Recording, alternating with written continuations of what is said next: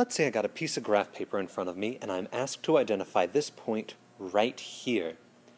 Well, I've been doing this sort of thing since, late elementary, early middle school, so that's not too much of a problem for me. I can start at the origin of the graph paper and count blocks.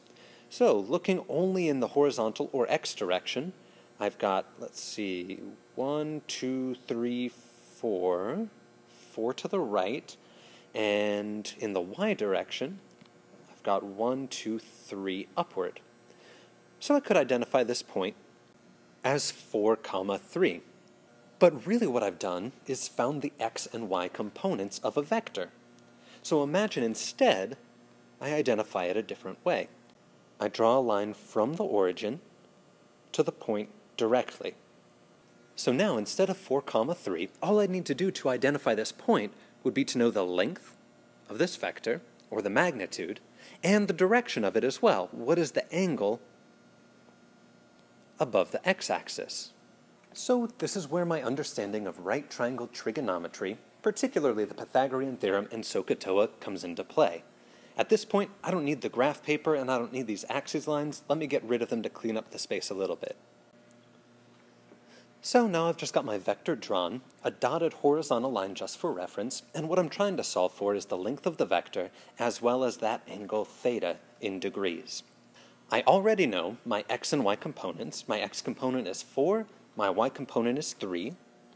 So I've drawn a little red dotted line to indicate the x component, little dotted blue line to indicate the y component. Now I'm going to label my vectors. Let's say that I want to call this vector A, because I'm that creative. And a lot of times vectors are denoted with a little arrow above them to tell you that they're a vector and not a scalar. So I'm going to label my x and y components as well.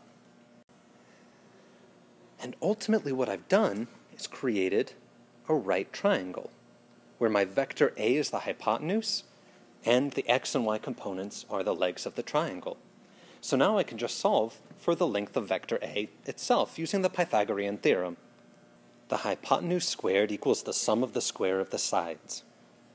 So, plugging in our actual values, and continuing to solve it out the rest of the way, then I end up solving for A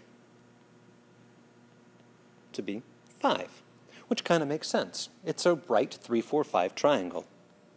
So I'm going to add the result right here on our original page. So I know that my vector has a magnitude, has a length of 5 blocks. But that's not enough to solve the problem. I also need to know what this angle theta is, and here's where your right triangle trig of SOHCAHTOA comes into play.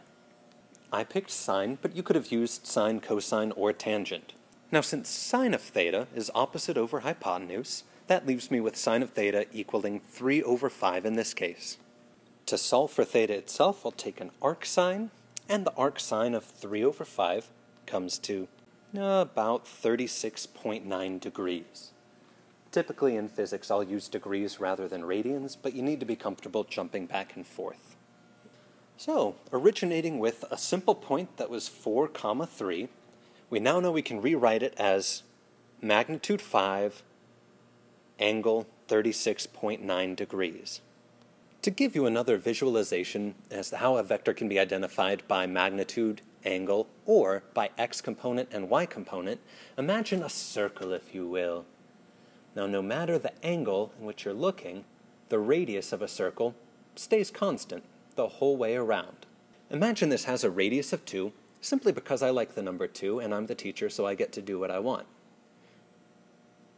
Now I'm going to show the same circle, except I'm going to take away the border of the circle and I'm going to slap it onto some graph paper. I'm also going to have the x component labeled in red and the y component labeled in blue. So currently, the y component is 0, and you can actually see a little blue 0 off here on the side. The x component is 2. This is because my vector is perfectly horizontal and has no vertical component at all. That's at 0 degrees. As I start changing theta, you can see the y component increase and the x component decrease. But the original vector itself, which is now the hypotenuse, still has a length of 2, just like it did when it was traveling around the circle. So the x and y components do change with direction. Now I've got an x component of -2 and a y component of 0. Up here, I have an x component of 0 and a y component of 2. And then in the middle, they're just the two legs of the triangle. This is a way that you can pretty much always view vectors. The vector itself is the hypotenuse of the triangle, and the x and y components are the two legs.